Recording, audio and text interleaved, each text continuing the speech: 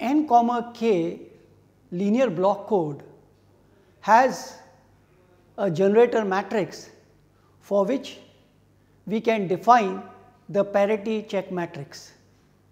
Now, a code word consists of symbols 0 and 1. For transmission of these code words over a physical channel, we need to convert these symbols to waveforms. At the receiver, the received signal is passed through match filters and sampled to obtain a received vector.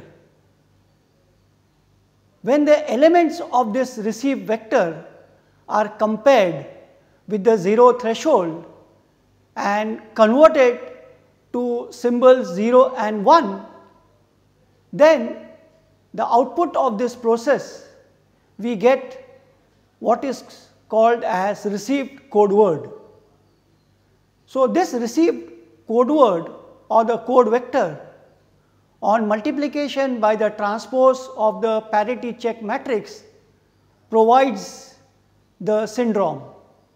Now, if the syndrome is 0, then the received code word is decoded as the transmitted code word. But if the syndrome is non-zero, then for error detection decoding, the receiver informs the transmitter for retransmission. But for error correction decoding, the syndrome is used to estimate the error pattern, and this error pattern estimate is used to correct the received code word to obtain the estimate of the transmitted code word. Now, in order to understand the types of correctable error patterns, it is important for us to understand the concept of a standard array. So, a standard array for a n comma k linear block code is formed as follows. The first row of this array is formed by writing all the code words for the n comma k linear block code, and the code words are denoted by u1, u2, ui up to u suffix to the 2 raised to k. u1 is all 0 code word, which is a requirement for a linear code.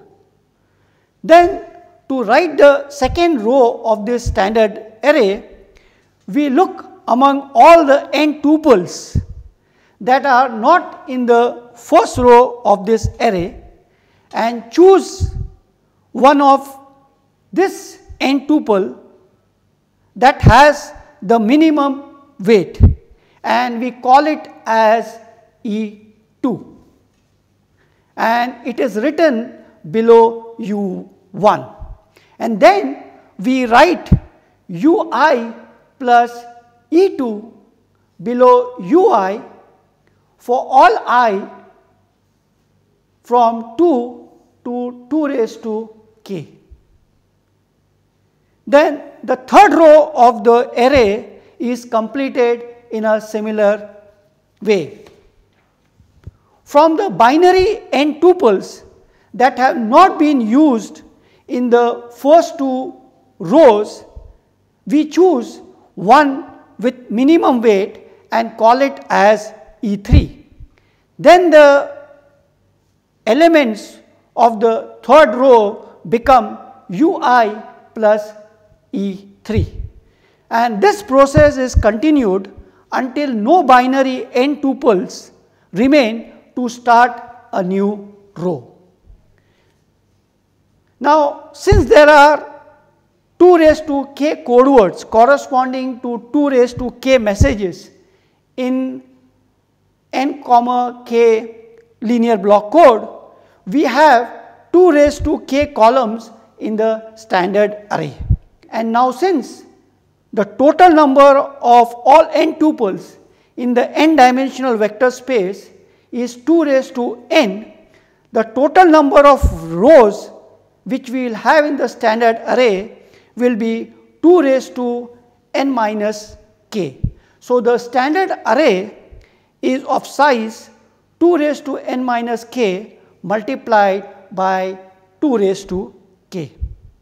Now, each row of this standard array is called a coset, and the first element of each row or each coset, that is Ej, in general is called the coset leaders. Now, all the elements of this standard array are distinct. Now, let us calculate the syndrome of any element in a coset. So, let us say we look at the coset with the coset leader Ej. Then, if we calculate the syndrome for an element in this jth coset, that is ui plus Ej, we will obtain the result which says that the syndrome is equal to the syndrome of the coset leader. Now, let us assume that the transmitted code word gets corrupted by additive error patterns on the channel, and we assume that the error patterns with low weight have high probability of occurrence than the error patterns of higher weights.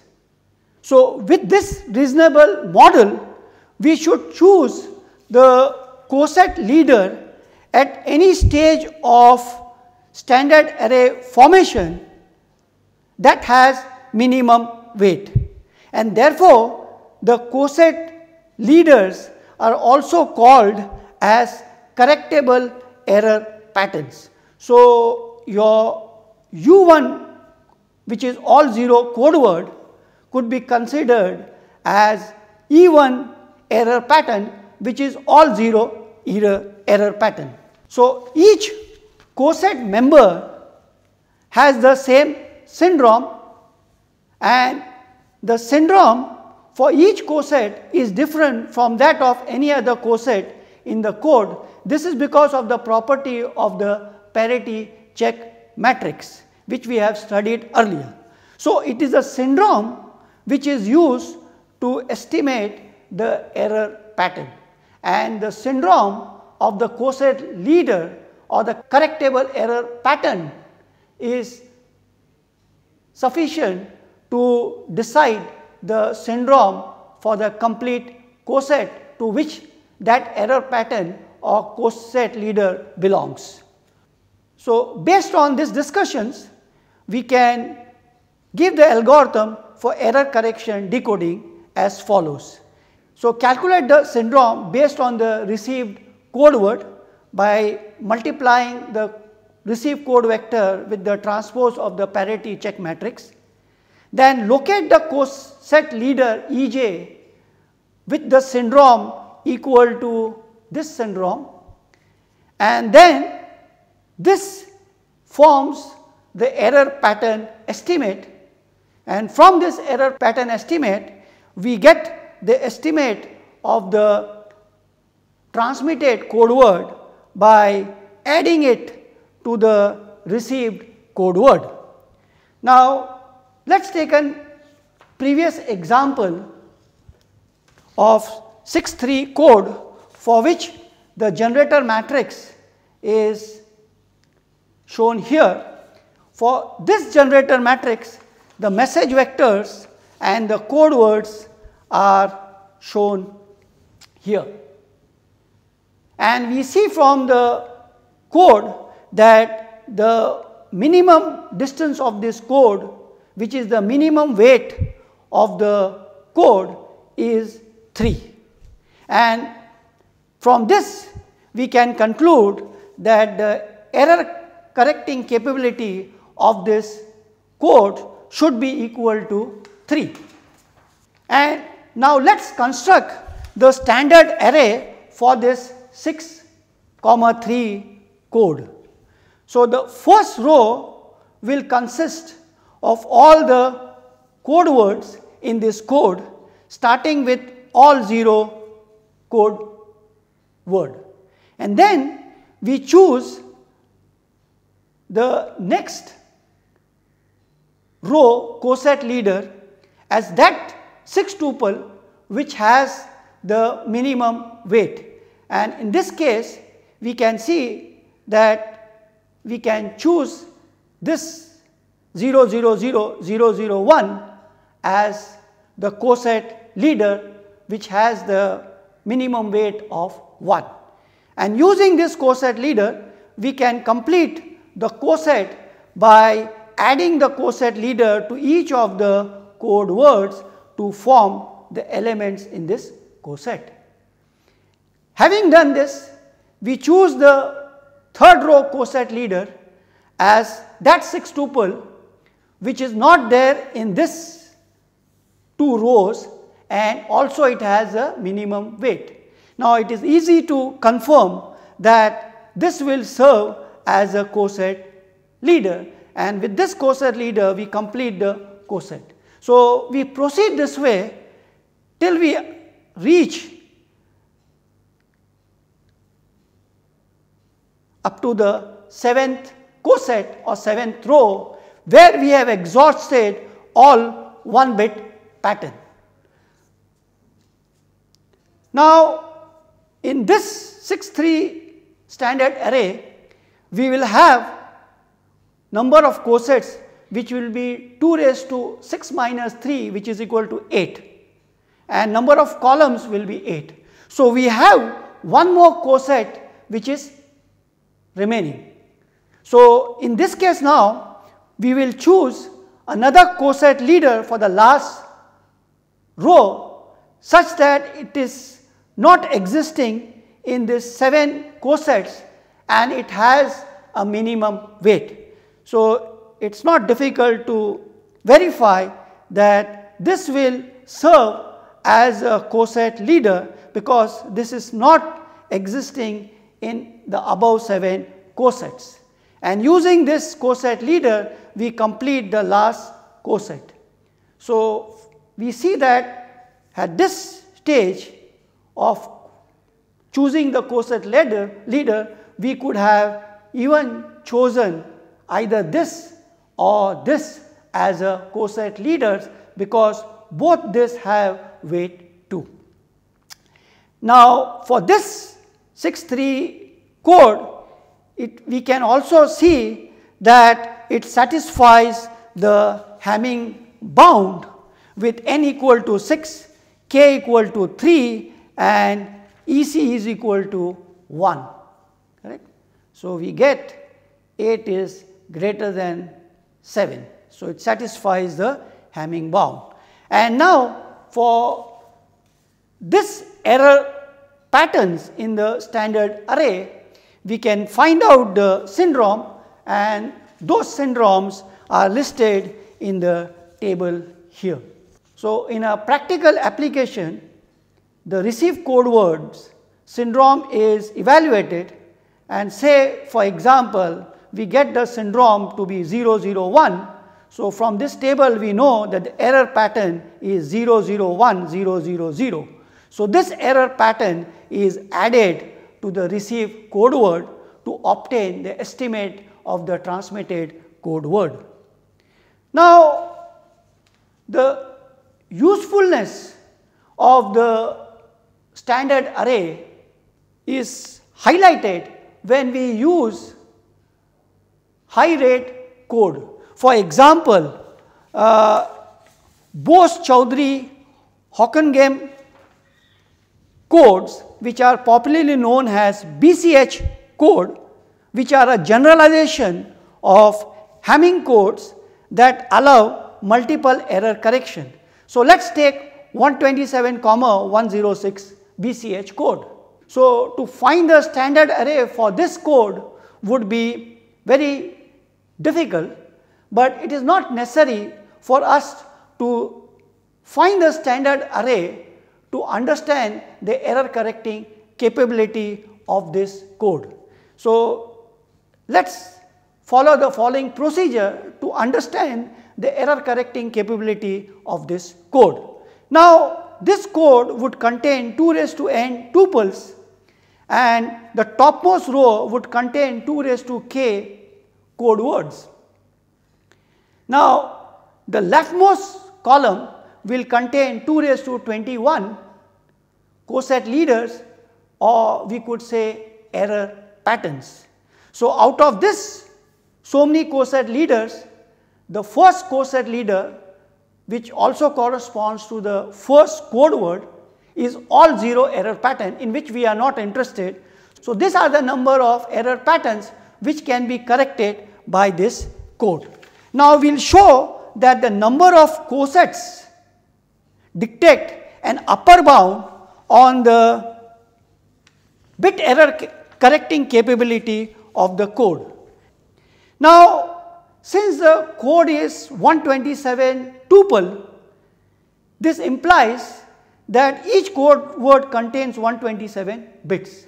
So, this implies that there are 127 ways to make a single error, and similarly there are 127 C2 ways to make double errors, and there are 127 C3 number of ways to make triple errors. So, this calculation is indicated in this table here. For the number of bit error 0, obviously number of coset required is 1, and the cumulative number of coset required is also equal to 1. Now, if you are interested in correcting all 1 bit error patterns, then we require 127 cosets, because each code word is 127 tuple. So, this would require 128 cumulative number of cosets.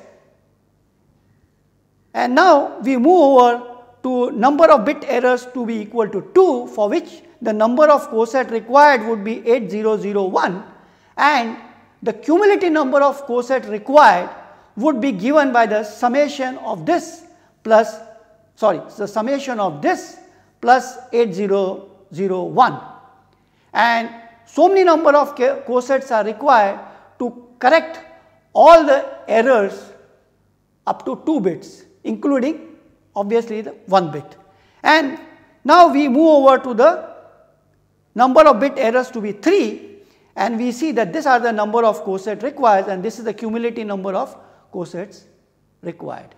So, after exhausting all error patterns up to 3 bit errors as coset leaders to form the coset, still there are unused rows, which means that more error correction is possible.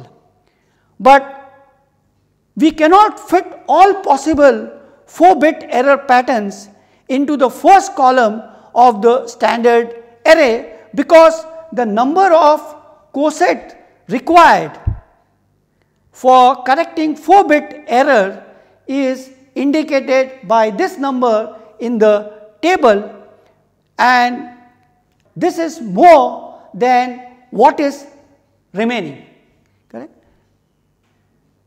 So, this is also clear from the value here, that to correct up to 4 bit error, the total number of coset required is this, but what is available is only this many. So, it cannot correct all 4 bit error patterns. So, what this says that 127,106 code has a Hamming bound that guarantees the correction up to and including all 3 bit errors. Now, let us take one toy example for our design of a linear block code. In this toy example, I assume that k is equal to 2, that means there are 4 messages. So, I have to generate 4 code words, and I want the error correction capability of this code to be EC equal to 2, which implies that D minimum should be equal to 5, and what is desired is the value of n. Now, the solution is that we should try to find out the minimum value of n, because by choosing the minimum value of n, we will get better bandwidth efficiency or spectral efficiency. So, based on this reasoning, we can get the value of n from the Hamming bound. We know the Hamming bound has this inequality. For our example, k equal to 2 and EC equal to 2, let us choose n equal to 6. If we choose n equal to 6 and we plug in these values in this inequality, we find that this n equal to 6 is not acceptable, because it does not satisfy the Hamming bound, and for error correction up to 2 bits, it is necessary that Hamming bound is satisfied. So, let us choose n equal to 7. So, if we choose n equal to 7, we find that the Hamming bound inequality is satisfied. So, n equal to 7, k equal to 2, EC equal to 2 satisfies Hamming bound, and we could have 7, 2 as a linear block code. However, the dimensions of such a 7, 2 code will not meet our stated requirement of EC equal to 2-bit error correction capability and D minimum equal to 5.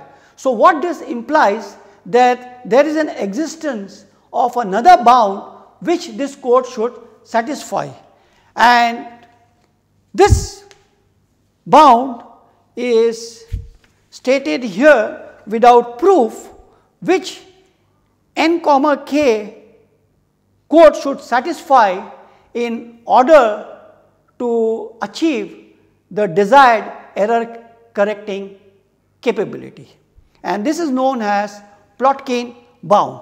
So, for our example, if we take this n equal to 7 and substitute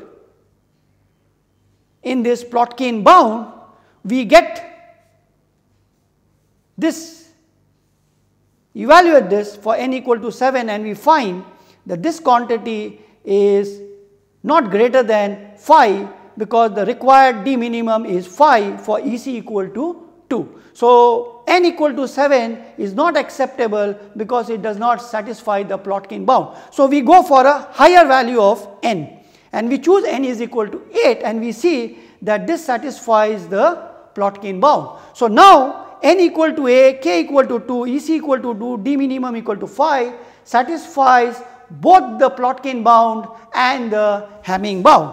So, in general, a linear n k code must meet all upper bounds involving error correction capability or minimum distance. So, for high rate codes, if the Hamming bound is met, then the Plotkin bound will also be met.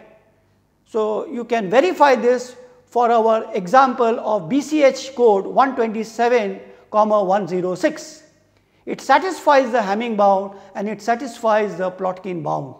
And for a low rate code like the one we designed 8,2, it is the other way around. If the Plotkin bound is satisfied, then the Hamming bound will also be satisfied. So, now n equal to a satisfies the both Plotkin bound and the Hamming bound. So, we could freeze on value of n to be 8, and now this will be the acceptable code, which is really a low rate code, and the final solution has to be found out for the code words of this code. And since there is no general procedure to design the code, but we should remember the following points while designing the code, and these are as follows. We require the number of code words to be 4, all 0 is one of the code words, and the closure property should be satisfied. This is an important condition.